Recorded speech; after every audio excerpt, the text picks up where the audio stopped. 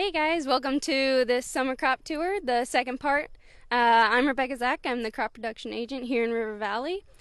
Today we have a few guests here.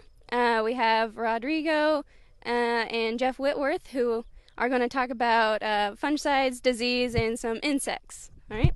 And we also have Scott Dooley here. He's the field manager. He can introduce himself a little. I'm Scott Dooley. I manage the farm here.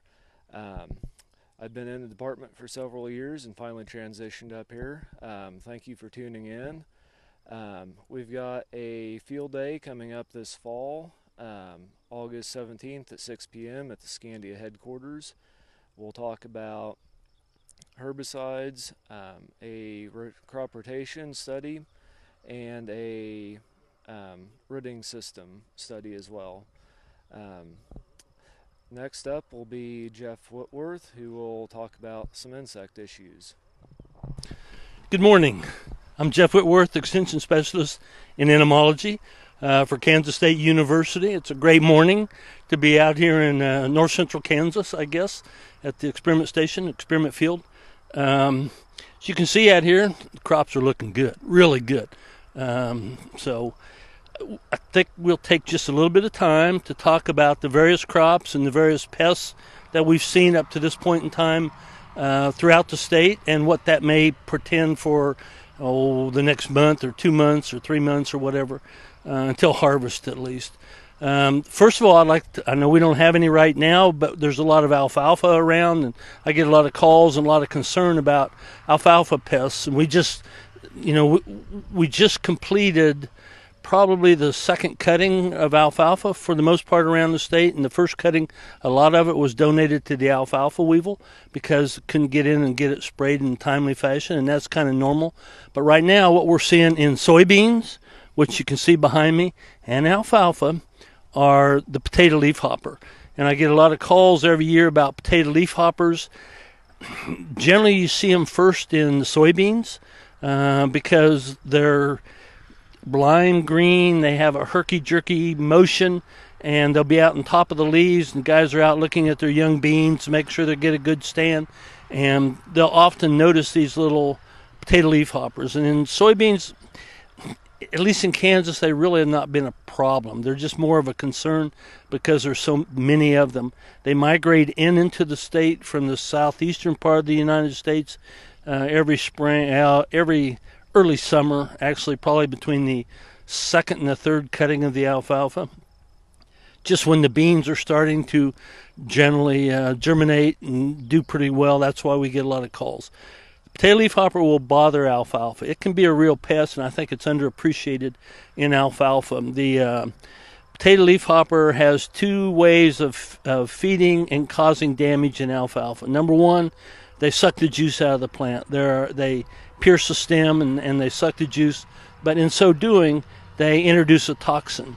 And that toxin, in concert with the juice removal, especially in July, August, even into September in Kansas, can be pretty stressful to alfalfa, can cause some yellowing.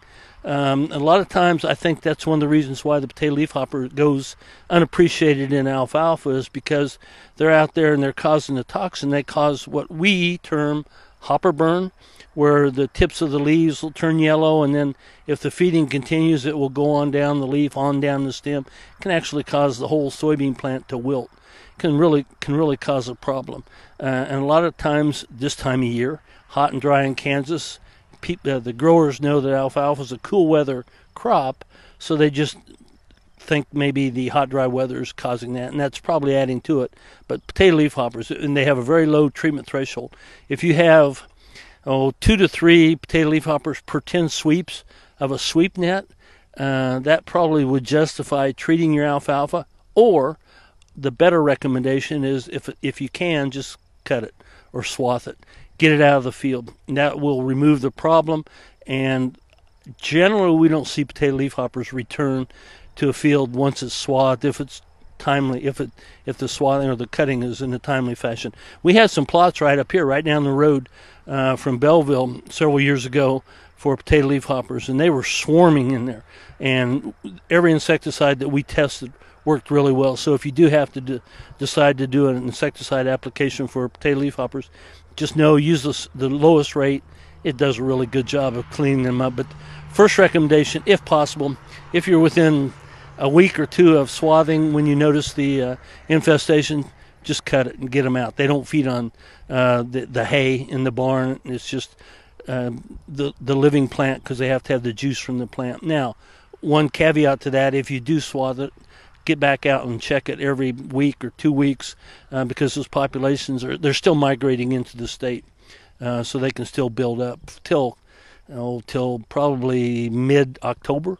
I used to say September, but as the weather changes in the fall, they're hanging around longer, and then they all pack up and head south for the winter. So kind of keep your eyes open in your soybeans for potato leafhoppers where they don't cause a problem, but if you know you see a bunch of them in there, you know you have a bunch of them in your alfalfa if you have alfalfa. So back to, let's talk about corn just a little bit. Right now the corn's looking pretty well watered, pretty green. Everything's doing well. As it starts to tassel, if you have continuous corn and it's not a rootworm resistant corn, i.e. it's not a BT corn that's labeled for corn rootworm resistance, you might want to get out and check it for corn rootworm beetles. The beetles are just now coming out. They're just now starting to feed on the silks. So as those silks start to emerge, if you have little adult western corn rootworms, for the most part, up there feeding, you'll know you have rootworm larvae feeding on the roots someplace in that field, and the adults are coming out. Now, recently we've had several species of adult grub worms coming out, i.e. the Japanese beetle and the green June beetle. So as far as Kansas, they probably go west about as far as 75 highway in Kansas. So it's not too much to Belleville, but we have found them in Saline County. So they're kind of easing their way west across the state from the east. So keep your eyes open for silk feeding on right now as your silks start to develop.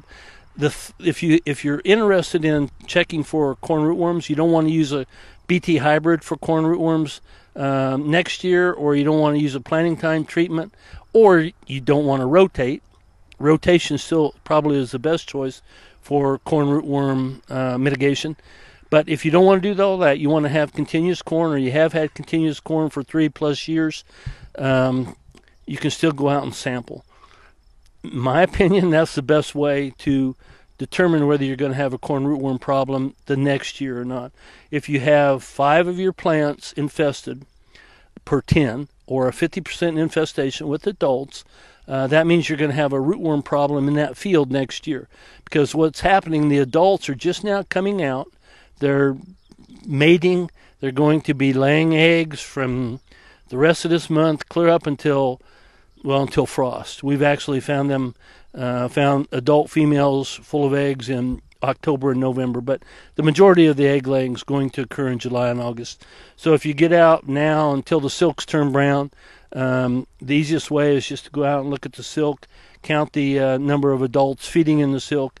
Like I said, if you got 5 plants per 10 infested, or a 50% infestation in your field, that means you need to do something next year. Either rotate or use a BT hybrid labeled for corn rootworm.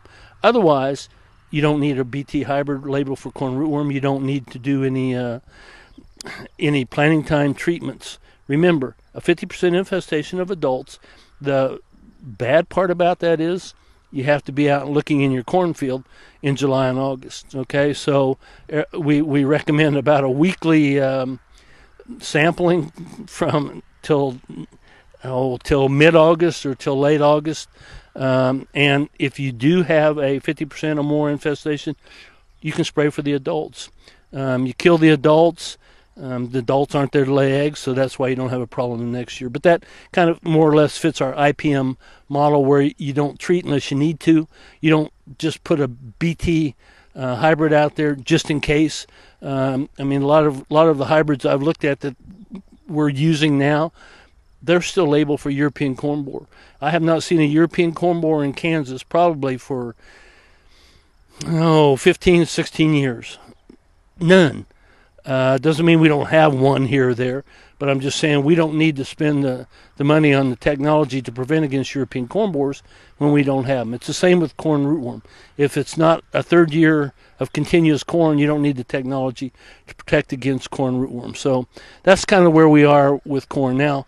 In this area up here, probably from the northwest quadrant of the state to about Belleville, down to Concordia, sometimes we have western bean cutworm infestations. They're more severe in Nebraska and Colorado, and they kind of leak east and south. I have seen them in the Scandia area. I've seen them up around Republic, but that's a rare event, and the folks in Nebraska are pretty good about letting us know how that infestation goes. I have not heard of any yet this year, but that's something to keep your eyes on as the corn starts to silk. Sometimes we see the western bean cutworms get down this far. But as far as corn goes, 40 years ago, corn used to be the problem crop. That's where all the pests were.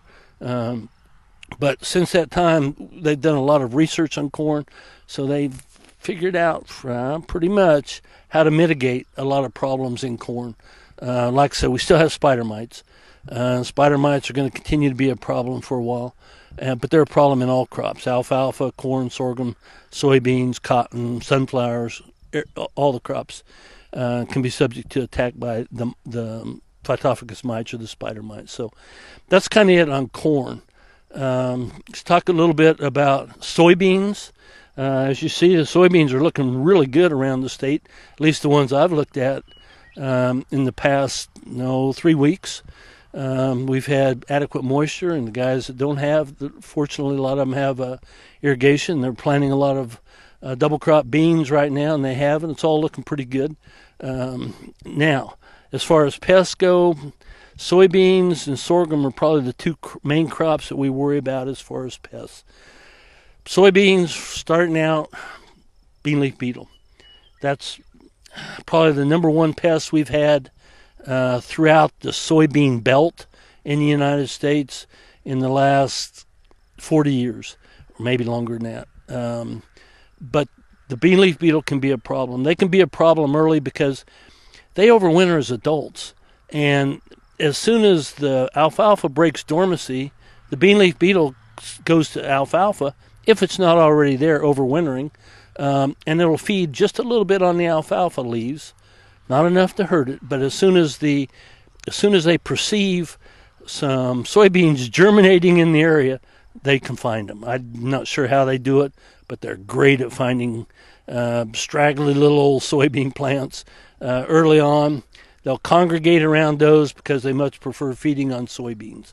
Now, early on, while the beans are germinating up into the first, second, third trifoliate, a lot of times guys get pretty concerned because the bean leaf beetle feeds in the leaf and it causes a little round or oblong hole in that leaf. There can be quite a few of them. Think about it. If they're overwintering around, you got the only early soybean field and they're all flying in there to feed. That can be concerning.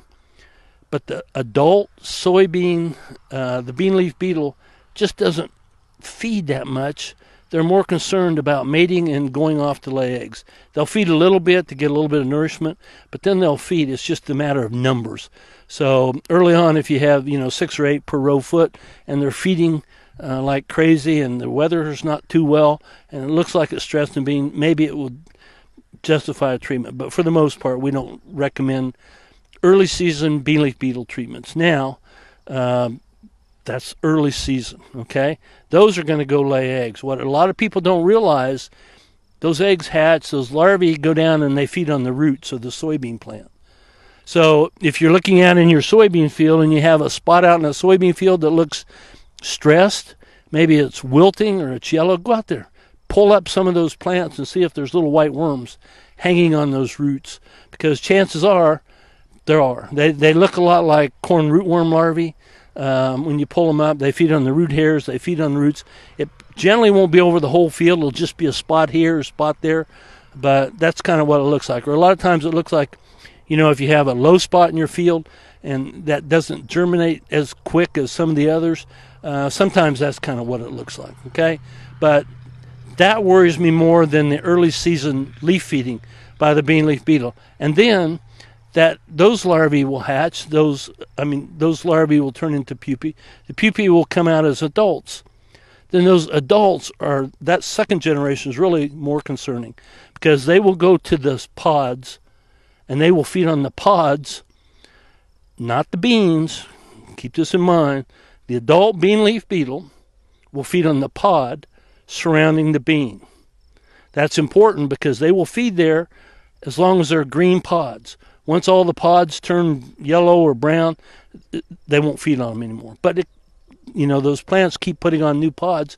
They can keep feeding on the pods clear up until frost. They overwinter as adults. So they're going to feed out there till there isn't anything else for them to eat on, okay? The reason that's important is because then we have corn earworms, or soybean podworms, or sorghum headworm, or cotton bollworm, whatever you want to call it. It's the same insect. Those are going to feed on the bean within the pod. So if you're out sampling your field, checking your field, monitoring your field, whatever you call it, and you got all these pods with 1 hole, 2 hole, or 3 hole, whatever, right where that seed is, that's the corn earworm or the soybean podworm. That's not the bean leaf beetle, okay? There's a significant difference there because that podworm's only going to feed for 2 weeks. It's not going to feed the rest of the year. It's going to feed for 2 weeks, 10 days, whatever. Then it's going to crawl down into the soil and pupate. Then it's going to be gone, okay? Then it's going to go to sorghum or something else.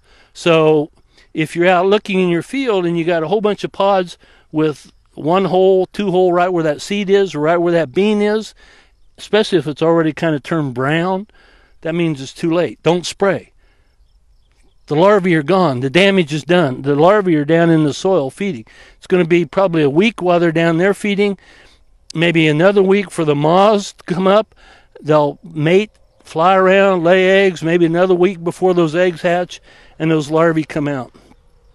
Those larvae aren't going to feed on old pods or pods that are turning brown. They just like green, succulent pods, okay? So as those moths come out, they're going to take off and go look for someplace else to lay eggs. And generally speaking, that's going to be sorghum, okay? That's when we get, what they call ragworms in sorghum and headworms in sorghum, etc. It just depends on what stage the sorghum's in. But remember the difference between the bean leaf beetle feeding on the pods and grasshoppers, and there's some other things can feed on the pods, but the bean leaf beetles are the ones that usually are the density is such that it can cause problems, and they can open those pods up so that the diseases get to the beans, or desiccation, or they can fall out, whatever. It's messing with the marketable product. So that's what you got to be careful of, in my opinion, with bean leaf beetles, the second generation. And they're just about ready. Probably another, from what I've seen, probably another 2 weeks. The larvae are still feeding. They're about done feeding, and then they're going to start coming out. Just about time a lot of the beans start to set pods. That's kind of the way it is. A lot of these insects are well adjusted to the way our crops develop also. I get that question, how come? Well, they've had a lot of time to adjust and develop simultaneously, okay? So that's kind of what you're going to see in the way of soybeans. Now, in the meantime, we have Dectes stem borers. The Dectes stem borer, that's an adult longhorn beetle. It's out and about. We just started finding them just before 4th of July, and that's traditional. Probably the worst field I ever saw that lodged because of Dectes stem borers was just south of Scandia up here a few years ago. We had a little windstorm come through up there, and the whole field just looked like a tornado had gone through there. It was pretty sick. So once you've seen that, and once you've seen corn rootworms cause lodging in corn, or Hessian fly cause lodging in wheat, it's pretty sad. You want to try and mitigate that if at all possible, I think. But the Dectes stem borer right now, they're out and about. The last week, and I haven't been out yet this week to look, but last week they were just emerging and they were congregating around the field borders. That's kind of what they do for the first, when the adults first come out, they congregate or aggregate or whatever, loiter, whatever you want to call it, around the edge of the field in the weeds, and they're doing that for mating purposes. They eat just a little bit, not much. Again, the adults don't feed much, just a few bites here or there for nourishment, and then they're going to disperse and they're going to go out and lay eggs. So, one of the questions we always get while they're aggregating around the side of the field: can I spray the side of the field, and will that help control them? Well, you can kill them. We've done trials where you can control deck-teased stem borers, but the problem is they're so mobile, and they're out ovipositing or laying eggs from now or mid-July clear up until mid-September, or as long as there's any, green on any soybeans anywhere, or sunflowers, because they also will infest sunflowers. So, yeah, you can spray around the border of a field and save some sprays, but they infest from other areas also. Like I said, they're highly mobile. Crop rotation doesn't work. I mean, we've tried just about everything. We have had a graduate student looking at resistance, so maybe if we can get some resistance and get it into some commercial varieties, that might help, but it's going to be that's a long ways down the road before that happens. There is some resistance, but like I said, it's going to take a while, but it's going to be several years. So right now, our recommendation on if you do have deck teas and you're out looking in mid to late September prior to harvest, and you have fields that are more infested with deck teas than others, try and harvest those first, because what happens, those larvae, they go down to the base of the plant, the main stem, and they'll girdle around, and it doesn't fall over unless you get a wind, usually. So as long as you can get it out of the field, you're going to save that yield. The strange thing about it, that tunneling within that plant has not affected yield. I mean, Dr. Bushman at Garden City, he did 4 or 5 years worth of extensive studies to try and see how that tunneling from the petioles all down the plant would reduce yield without lodging, and it doesn't, not appreciably anyway. So it's just the lodging when it falls over on the ground, you can't pick it up. That's the main problem with deck-teased stem borer. But they're out and about. Like I said, our recommendation is now if you have a field that's heavily infested, try and get that out as soon as it's harvestable, before hopefully it lodges or before we have a wind event. So then soybeans, we just started seeing a few spider mites. Again, spider mites, I don't like spider mites. They can be in any crop. If you do decide you want to treat spider mites, make sure you use a lot of carrier, a lot of water, because these are contact insecticides. So you want to make dang sure the contact is made between the insecticide and the mite, right? And remember, most of them are on the underside of a leaf, and there's some webbing there. So you got to pierce, penetrate, whatever you want to call it, through that webbing and get to the mites. Just keep that in mind. It's a tough pest to try and control. One of the other defoliators we have in the last 3 or 4 years, not quite as bad last year, are thistle caterpillars. Thistle caterpillars turn into painted lady butterflies. They don't overwinter in Kansas. They fly in, they come in, they immigrate in. They have at least every year. Actually about this time, now they'll get in soybeans or sunflowers, but about the time that probably another week or two, it's mostly time to the calendar as far as I can tell with these things. The painted ladies, you see them flying out there. A lot of folks, be careful what I say here, a lot of folks think they're really neat as pollinators because they're flying around and they're butterflies, and yeah, I guess they pollinate, but they also are depositing eggs, and those eggs turn into thistle caterpillars. Those caterpillars can feed on sunflowers or soybeans, okay? The problem is they get on the underside of the leaf and they web it up. Or even if they're on the top side of the leaf, they web it up, right? So if you're going to treat them, you got to use a lot of carrier, a lot of pressure to break through that webbing and make sure you kill them.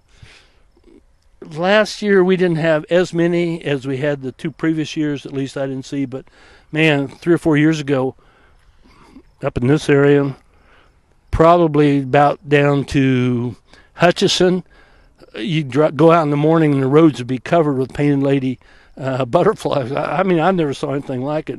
There'd just be clouds of them, and they were heading south so there was a lot of leaf feeding going on in some sunflowers and soybeans, but they contribute to the defoliation.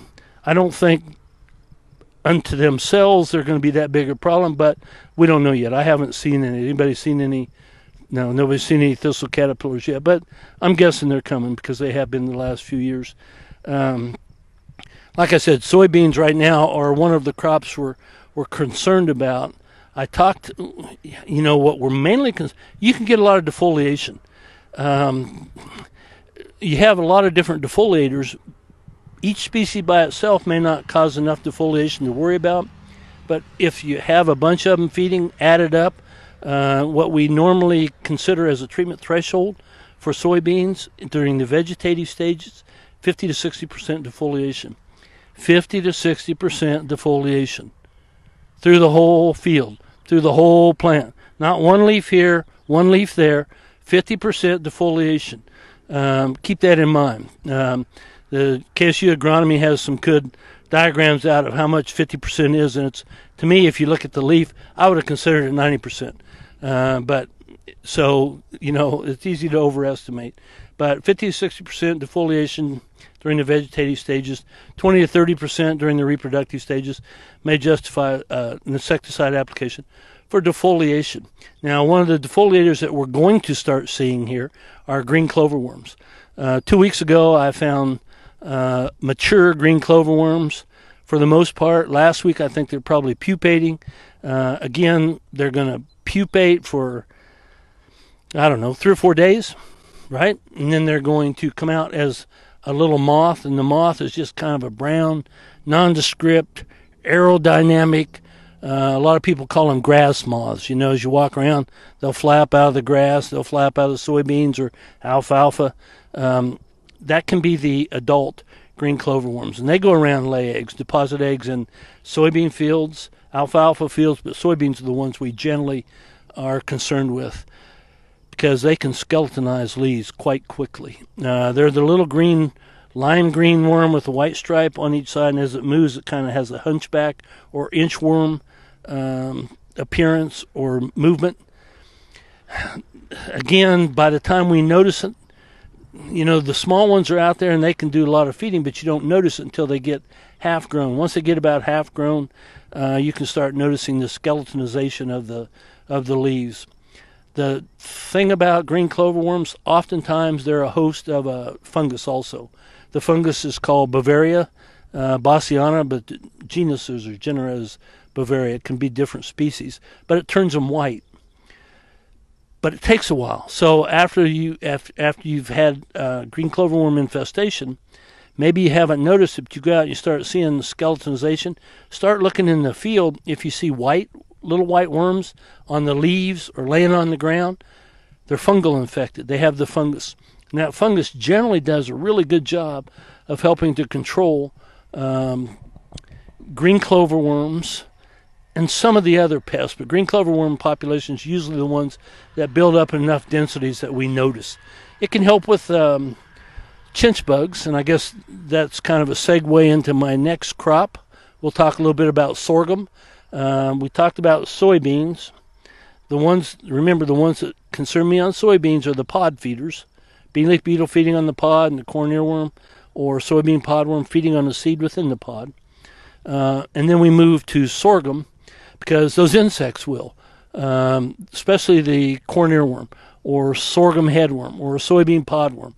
It's the same species, but also we have chinch bugs. Chinch bugs will affect any grass, and they're pretty much, if they haven't gotten your attention coming out of wheat, you're probably good to go for a while. But remember, chinch bugs, after they've moved out of the wheat in that walking migration, they feed behind the leaf sheaths, and they'll feed on any grass. They'll feed on fescue, sorghum, wheat, corn, any grass. So where we usually come into conflict with chinch bugs is when we plant adjacent to wheat. So they've been feeding in the wheat all winter, all spring. The adults lay eggs. Those eggs hatched.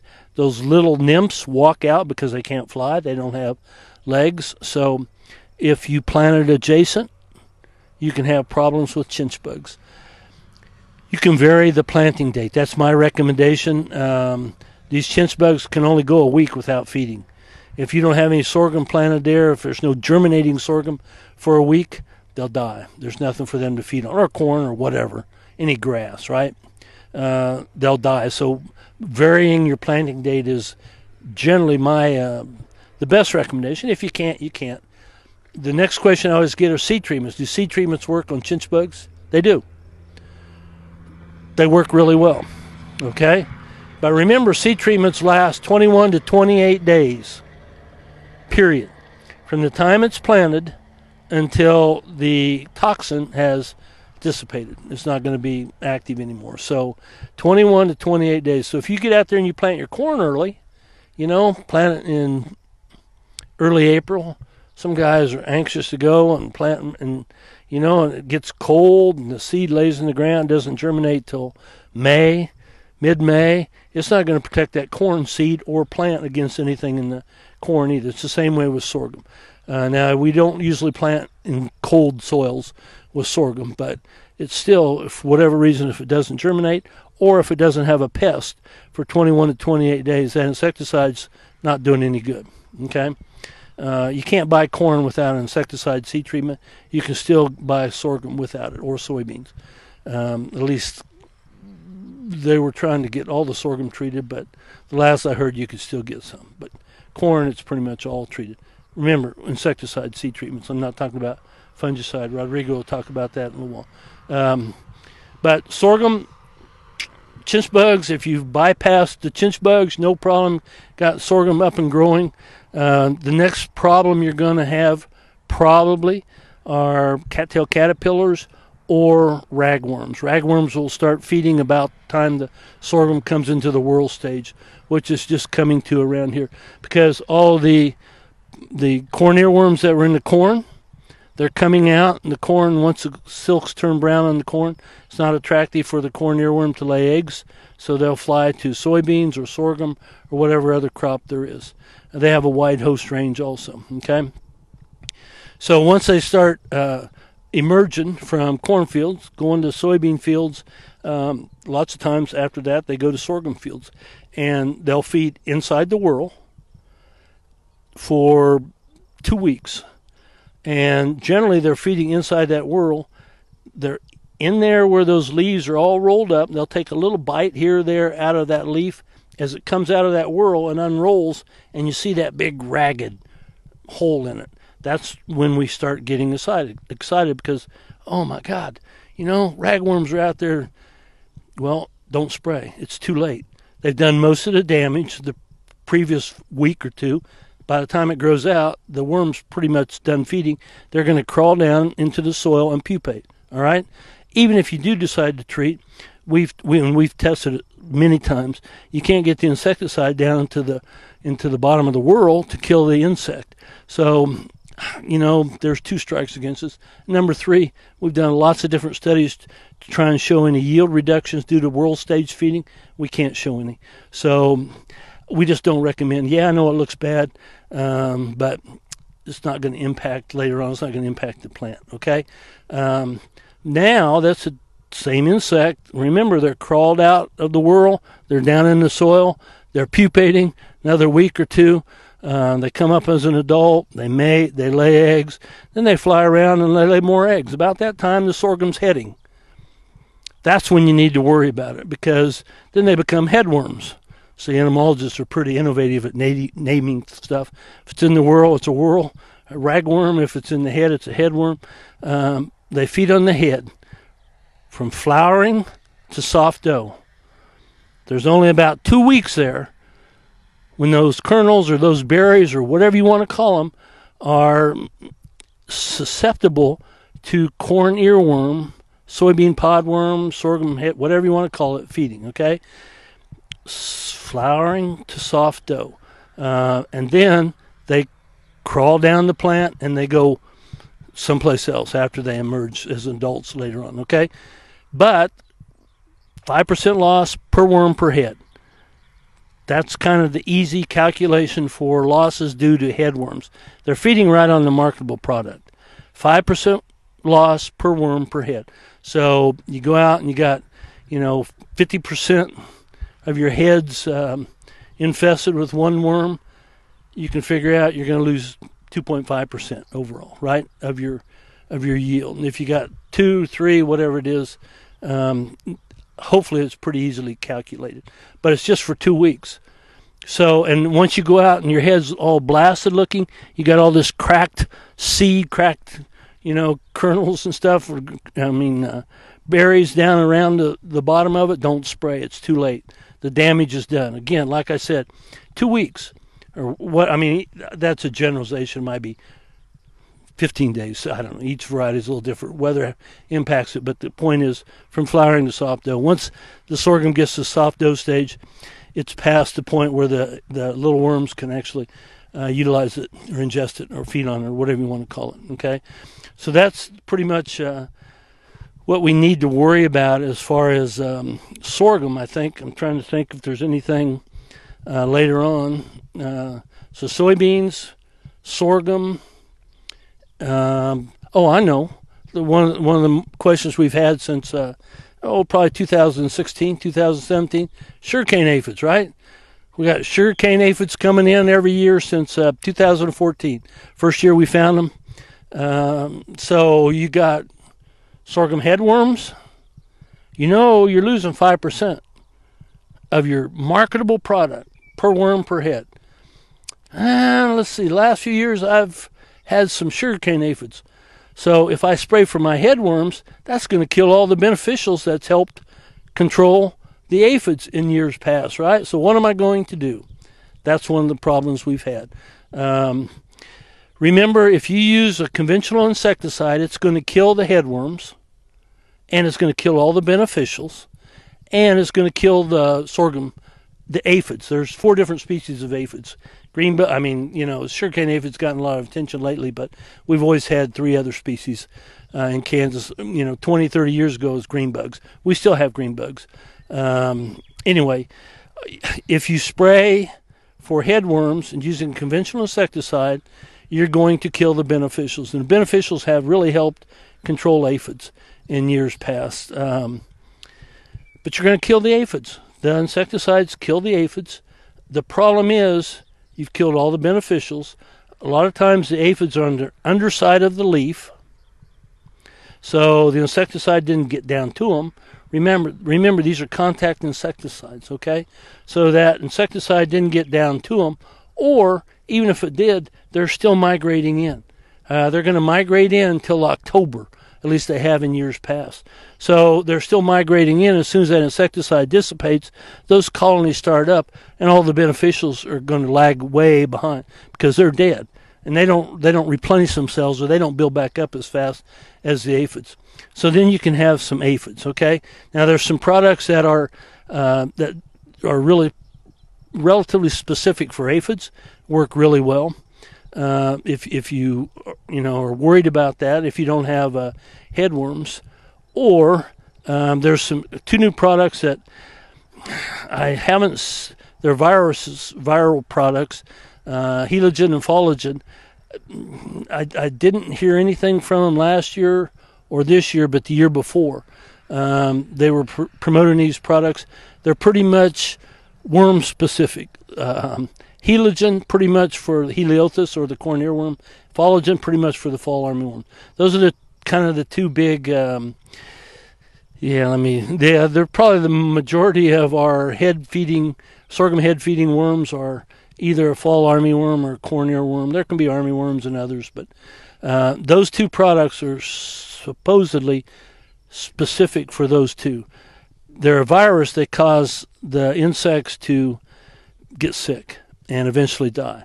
But because of that, it's just like you. If you get a virus, today it may be 3 or 4 days before you start feeling the effects of the virus, because it takes a while for it to build up in your body, right? Same thing with insects. So there's a lag time. And so those worms are going to continue to feeding.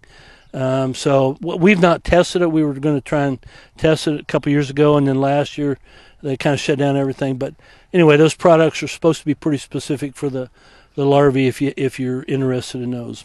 And I don't know the availability of them this year. I'm just saying from 2 years ago, from what I saw, they look like that might be a alternative to a conventional insecticide if you're worried about sugarcane aphids. And one of the other questions I've gotten this year, you know, last winter we had cold weather go clear down into southern Texas, northern Mexico, and a lot of the folks are wondering how that's going to affect sugarcane aphids. They survived. I think it might have reduced populations, but they're aphids. They come back and they're migrating north or blowing north, whatever you want to call it at this time. They're not here in Kansas yet, but we'll probably still have one. Now, fortunately, the last 2 years we haven't had as much of a problem with them as we have prior to that. And I don't know if that's going to continue. I would suspect it would, because now we've learned beneficials really help. So don't just spray a conventional insecticide at the drop of a hat unless you need to. But anyway, it remains to be seen what the sugarcane aphid population is going to be like. But the earworm, fall armyworm, headworm, we call them, you're going to be able to go out and determine that right away once those heads start getting into the flowering stage. Okay, anything else? Anybody have any questions? Feel free to come closer and ask questions.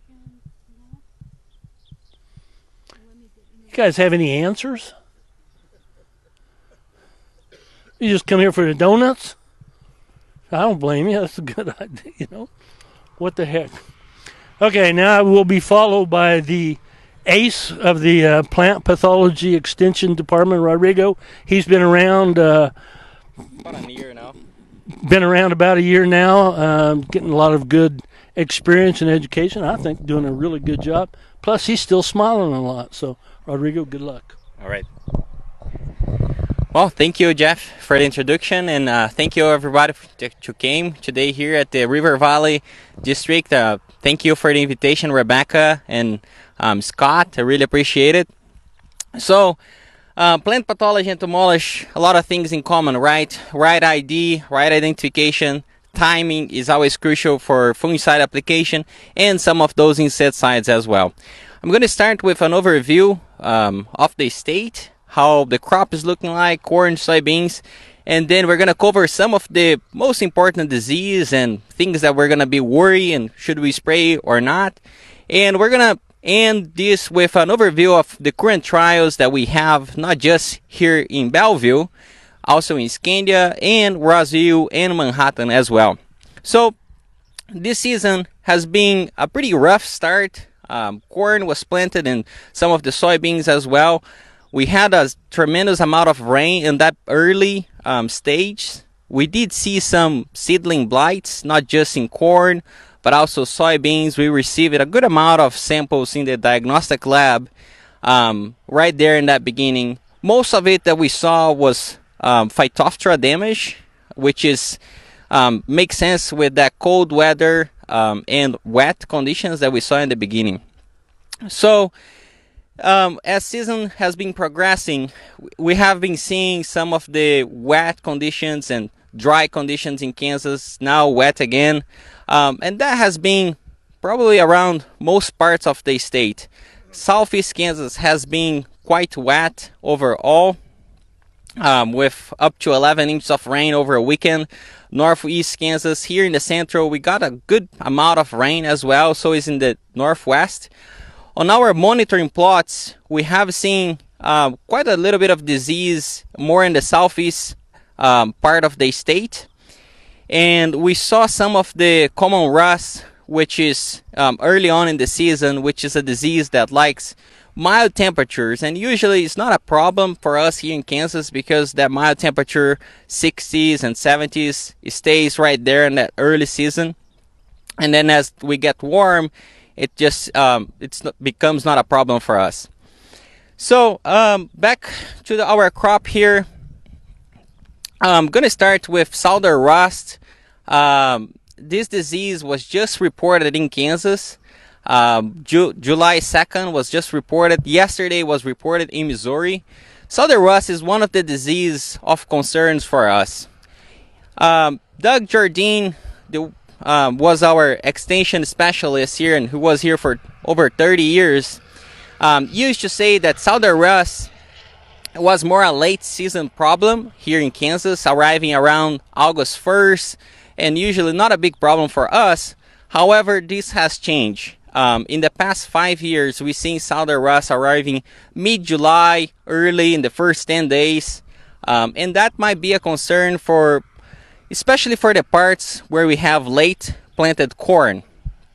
Southern rust, if you're not familiar, it's that disease that it's a very rusty, as the name is described. And when you touch, you can also feel that rusty spores on your hand. It looks very small pustules, orange, kind of like a bright orange color. And it can be very easily confused with common rust.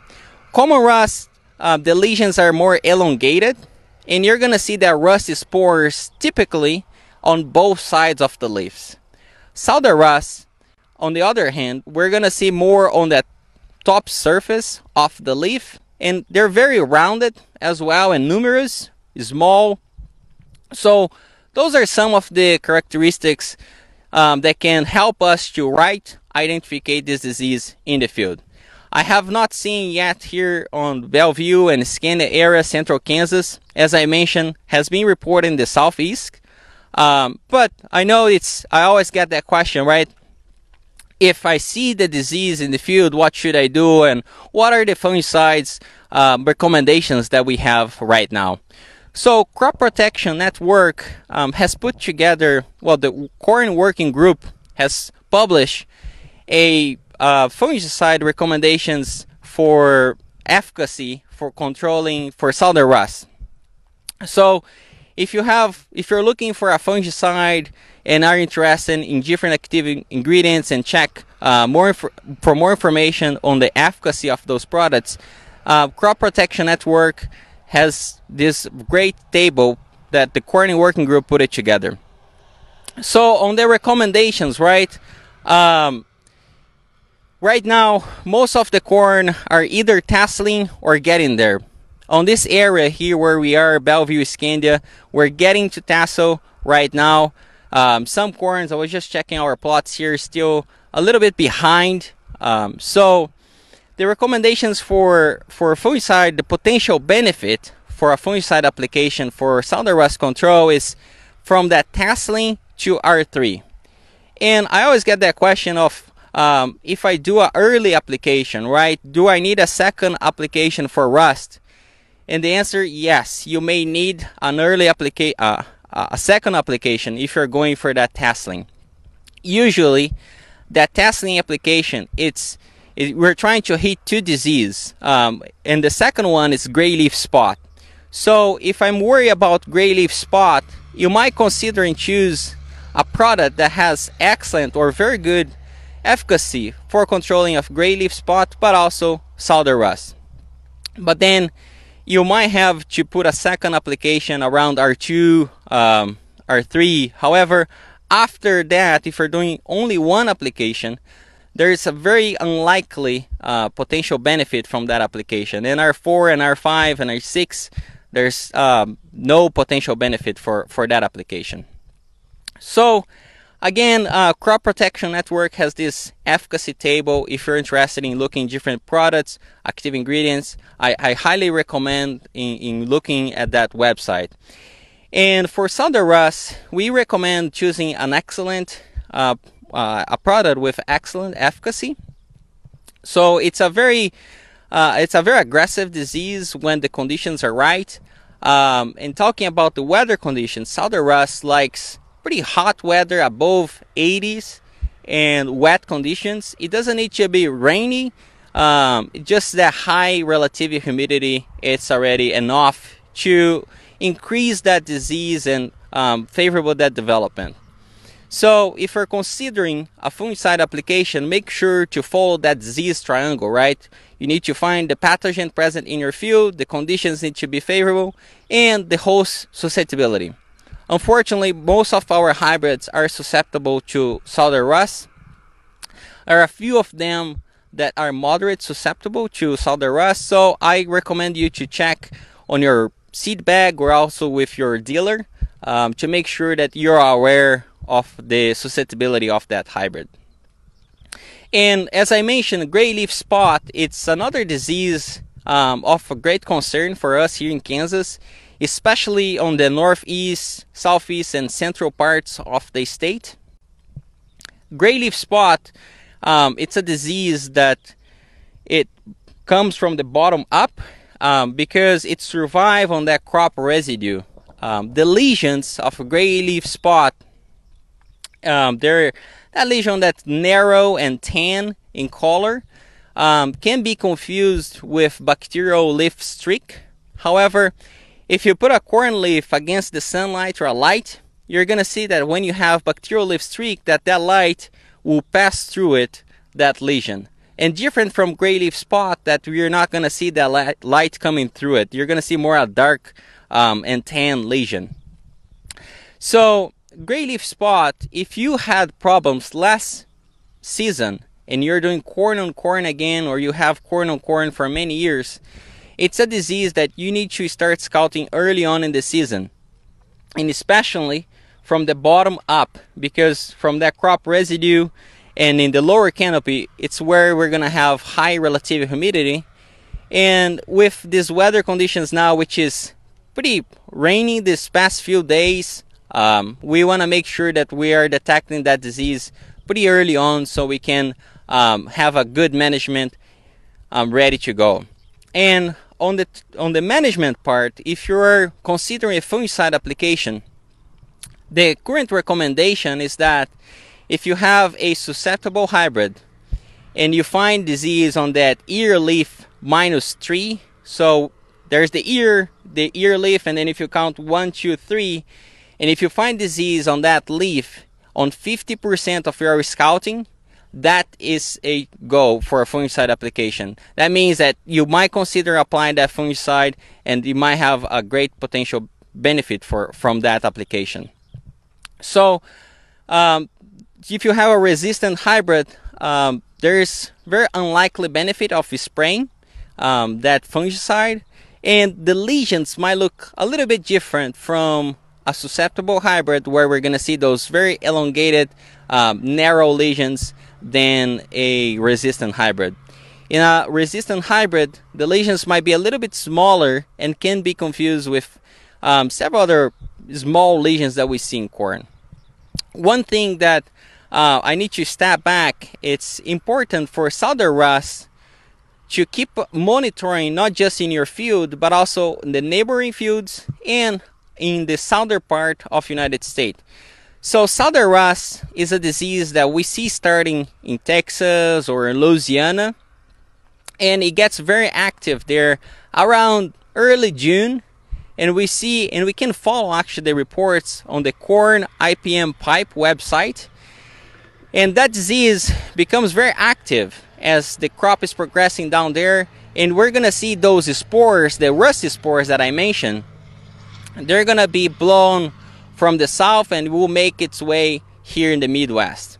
So whenever we start seeing the reports in Texas and Louisiana and Arkansas, it might be a time to start scouting our fields here in Kansas.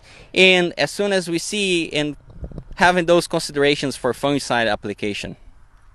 So those are two important diseases that we always are concerned here in Kansas: southern rust and gray leaf spot. So scouting, it's very important to have a very active scouting program. And if you're considering going out for scouting, right, what are a couple of things that you have to have in mind? Number one, field history. What was there last season? Did we have corn on corn or beans and corn? What was the crop rotation? That will help you to narrow down a couple of the problems that you might be having there, or a couple of the disease that you might be seeing there. So field history. Also plant susceptibility. Symptoms can look different from hybrid to hybrid. So make sure that you're aware of that hybrid susceptibility to gray leaf spot, southern rust, and a few other ones too as well. The weather conditions, what was the weather in the past 10 to 15 days or in the early seasons, right, that we saw that wet conditions. Make sure that you are keeping a track on that too.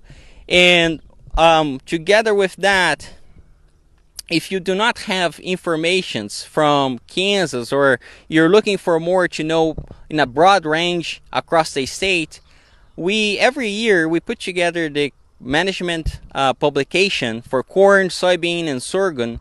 And it's a very good place to check for information regarding disease pressure on those crops, to see how was the years before, and to see perhaps what to expect for the next year. So on the northwest part of the state, we already start seeing some bacterial leaf streak, which, as I mentioned, can be confused with gray leaf spot. And we found there a couple weeks ago under the irrigation. One of the differences between gray leaf spot and bacterial leaf streak is that gray leaf spot starts from the bottom up, and the bacterial leaf streak can be found anywhere in the plant, from the upper canopy to the lower canopy. And if it rains, you're gonna see that bacteria will spread quickly after that. And the leaves are to gray leaf spot. So knowing where you are and what are the common diseases might help you to properly identify what you have in your field. And if you still have questions, and if you still are in doubt about it, what you're finding there, make sure to contact your local K-State agent, and they will help you to send us a sample to the diagnostic lab and help you to properly identify those diseases. You can always contact myself here at K-State as well, but they will always work with you. And when shipping that sample to K-State, the diagnostic lab, there are a few things that we need to consider as well.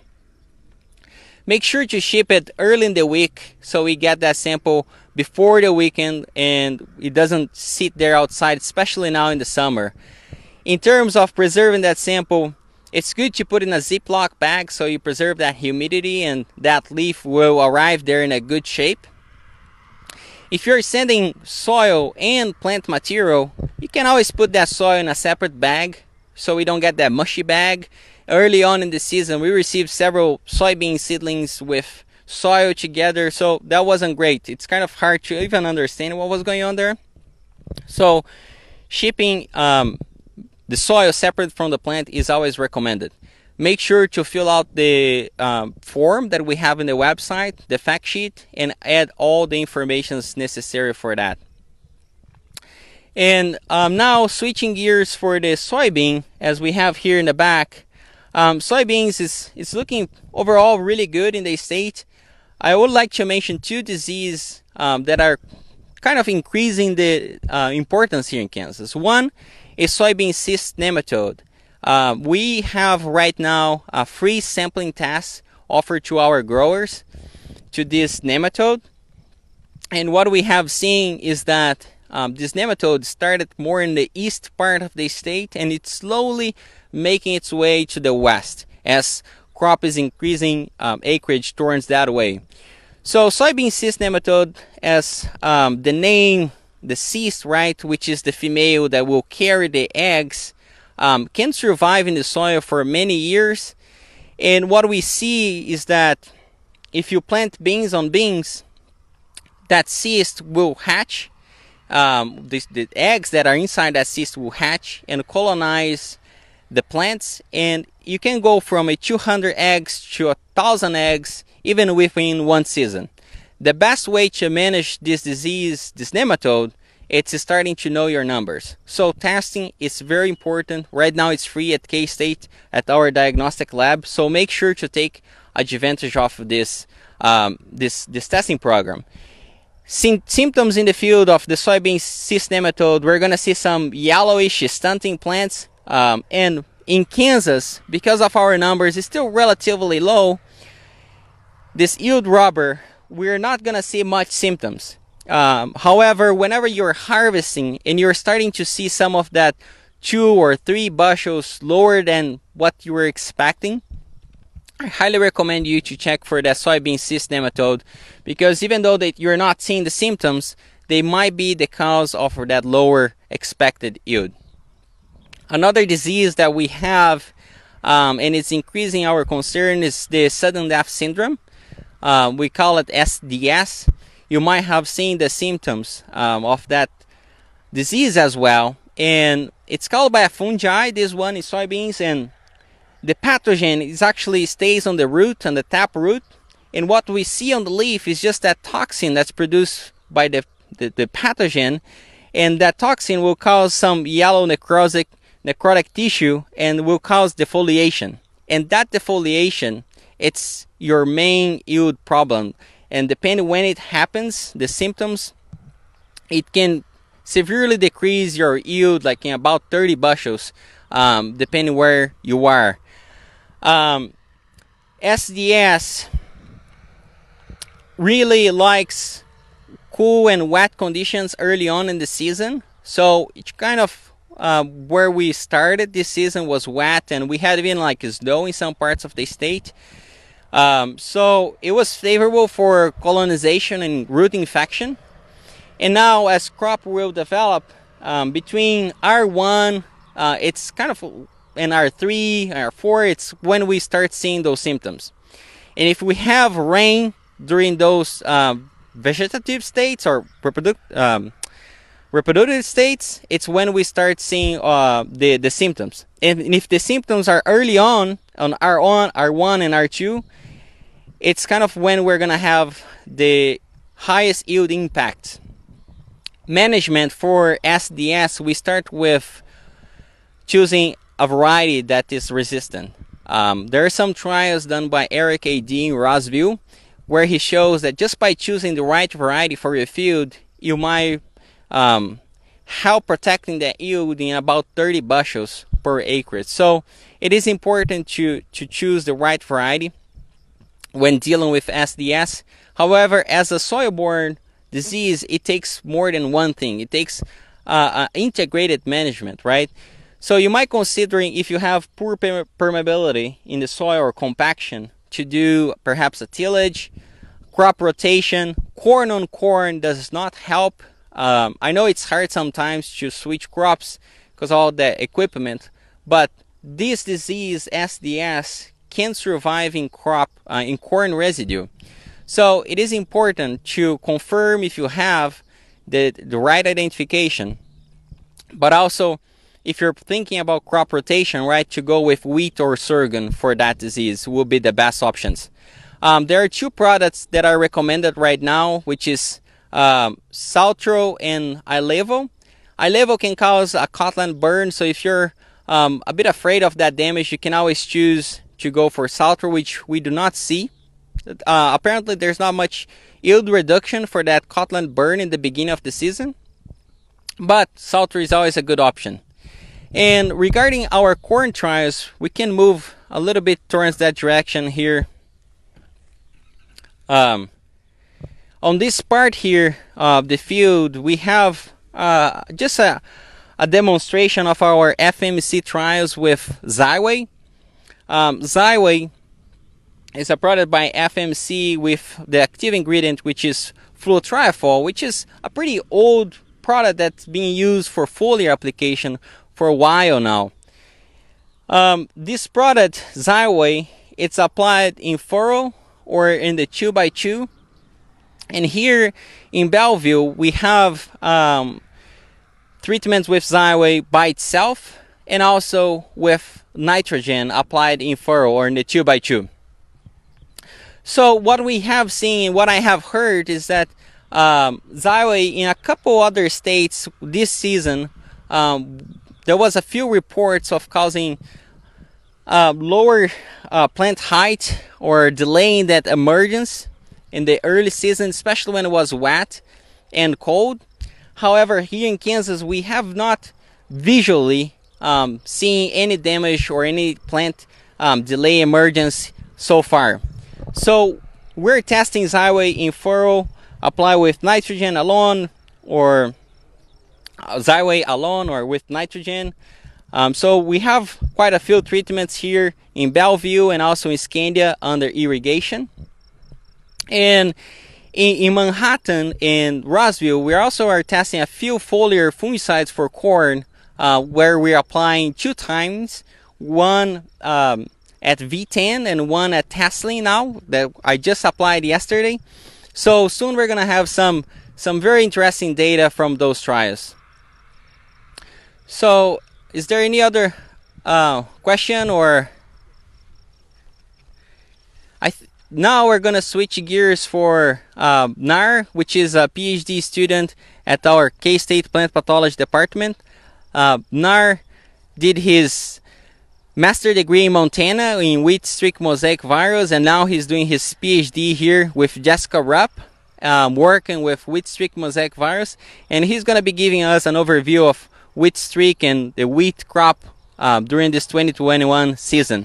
So thank you very much again for the opportunity, and I hope you enjoy it. All right, Nar.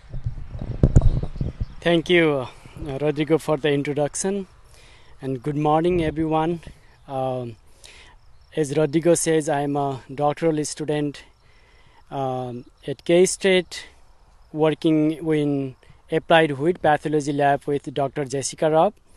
Today, I am going to talk about the management of wheat streak mosaic virus. So talking about wheat streak mosaic virus at this time, yes, it is still important.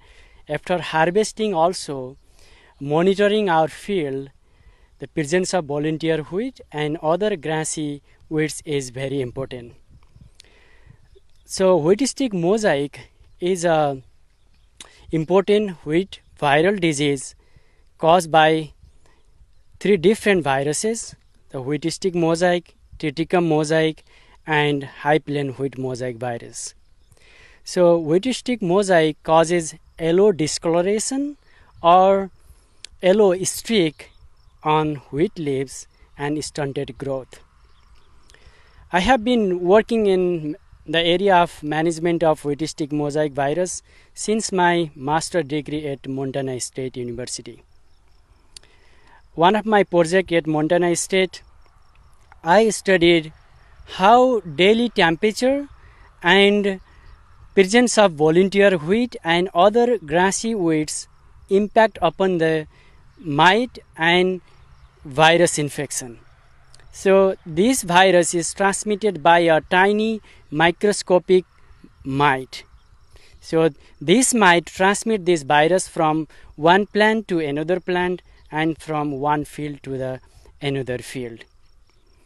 So on that project, we found that presence of alternative hosts like volunteer wheat and other grassy weed and daily temperature, warm daily temperature, influence the risks of mite infestation and virus infection.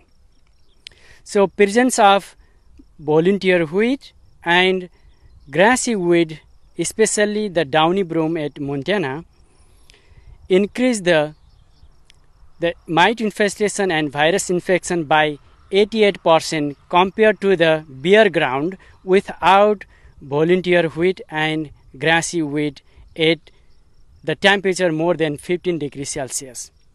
So these projects still emphasize the controlling of volunteer wheat and grassy wheat for the management of wheat streak mosaic virus.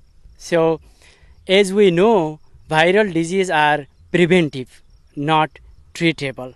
Therefore, controlling volunteer wheat and grassy weeds is one of the most important preventive measure for the management of wheat streak mosaic. Therefore, it is recommended that control the volunteer wheat and grassy weed at least 2 weeks before planting the new crop plant in the field, as reduces the infection of wheat streak mosaic virus to the new crop. Another way of managing the wheat streak mosaic is early planting. That means early planting avoid the time where there is a high mite population in the surrounding. I am talking about early planting means planting in the later side of the recommended planting date. When you plant your winter wheat in the later side of the recommended planting date, you escape the high flow of mite population in the surrounding, and that reduces the chances of virus infection in the new wheat crop. So the third and also the important management tactics for the wheat stick mosaic virus management is selection, variety selection. There are couple of commercial varieties, they have resistance genes against wheat stick mosaic. These varieties are Joe, Claraciel, KS Dallas. They have WSM2 gene which give resistance to the virus. There are other type of resistance like resistance to the wheat called mite. These varieties reduces the development of mite population in the field. Some of these varieties as TAM 112 and Avery. Some varieties has both of these resistance like virus resistant as well as mite resistance. For example, the Guardian. So when you select these resistance variety, then the chances of yield reduction in the wheat production is low. However, there is a little bit problem in these available varieties because these resistance varieties are temperature sensitive. That means these resistance are not as effective as in low temperature, in high temperature. So resistance is breakdown in the temperature above 75 Fahrenheit. So therefore, combination of all these tactics, controlling volunteer wheat, avoiding early planting and use of these resistance variety is recommended for the overall management of wheat stick mosaic. So I will now talk about one of my projects here in Kansas state. So one of my project is surveying the Kansas wheat field. From this COVID pandemic, we know that presence of new variant of the virus is very common. So that's why the wheat stick mosaic, these viruses called also RNA viruses. So that's why the presence of new variant in the field is very common. That's why I am surveying the Kansas wheat field to find out if there is any new variant of wheat stick mosaic viruses and other wheat viruses in the field. So in the year of 2019, 2020 and 2021, I visited more than 65 counties of the Kansas and collected more than 200 virus infected samples. So during these 3 years of survey, I found 2 of the fields were totally destroyed by wheat stick mosaic. Do you know the reason? The reason is the field has volunteer wheat next to it.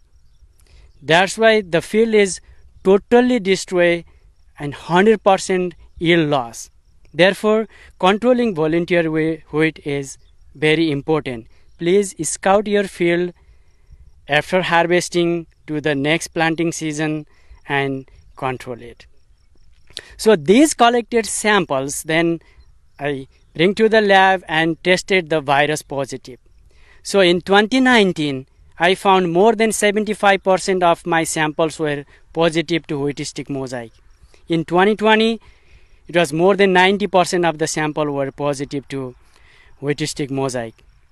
So now, after that, to know the presence of new isolates or new variant of the wheat stick mosaic, I use modern sequencing technology called nanopore sequencing technology in the lab.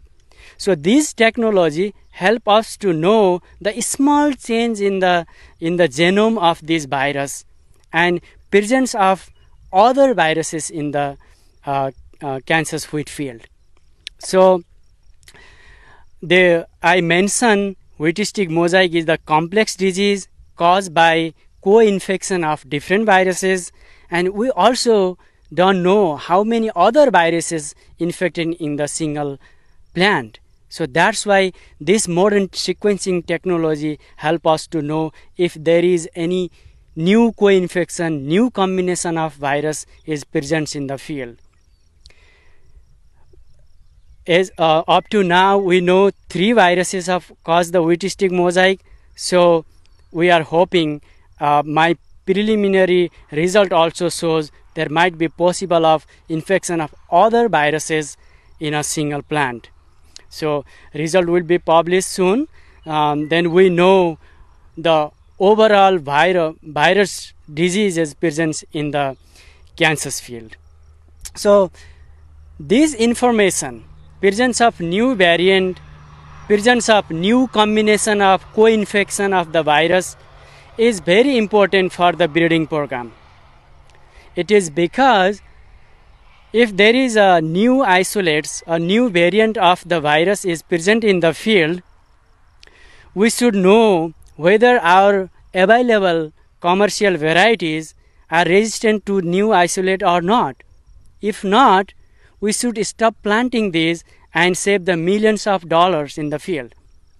So then we need to find the new variety or the other variety who can resistance to this new isolate. Therefore, this information of presence of new isolate and combination of other co-infection of the viruses in a single plant is very important in the breeding program, and this information help us to manage the wheat streak mosaic virus through genetic resistance. So with that, the management of wheat streak mosaic virus has 3 steps. The first and foremost important is controlling the volunteer wheat and other grassy weeds at least before 2 weeks, planting the new crop, and early planting in the later side of the recommended planting date, and use the resistance varieties of wheat. With that, I would like to thank you for this opportunity to talk about the wheat streak mosaic virus management. All right, I'm Jay Wisbey. I'm a crop production agent in Saline and Ottawa County, and I just like to, if you're watching me, I thought I'd tell you about a few of the resources we have available. If you're seeing this, that you should be getting our Agronomy e-updates. Our Agronomy e-updates are an emailed to a list that you would give to your local extension agent. Just contact your local extension agent. We'll put you on the list. We have great resources here in the in agronomy. So as you can see from our specialists, we've got many more as well. So catching up with the Agronomy e-updates, they come out about every Thursday, and it keeps you up to date and weekly of all the happenings and going on around Kansas. Also, I'd like you, if you got things happening in your field, let us know as extension agents. It's great to hear, honestly, just to get a feel for what's happening. I mean, we get out, but we don't see everything that you all see. So keeping everybody up to date and making sure we know what's happening in the field makes it really important. The specialists want to know too, and they're scattered out across the entire state. So with that, also, I'd like to mention that Scott Dooley and his crew here at the North Central Kansas Research Farm he's got it looking terrific, people. It's doing great. I'm guessing that last inch of rain probably helped out a bit, but it's doing well, and I'm hoping if you're hearing this that you realize the kind of resource you have right here in your backyard. Feel free to reach out to Scott, Rebecca, Sandra, Wick. We're all kind of here to help, and it's really nice to see, and I hope you understand the resource you have. And I guess I'd also like to mention Tuesday, August 17th, 6 p.m. at Scandia headquarters. I know Rebecca mentioned this, but I got to repeat it because I want you all there. We have 3 more specialists, and we'll go over plots and and some really cool things that they have going on. So thank you all for tuning in, and yeah, that's all I have.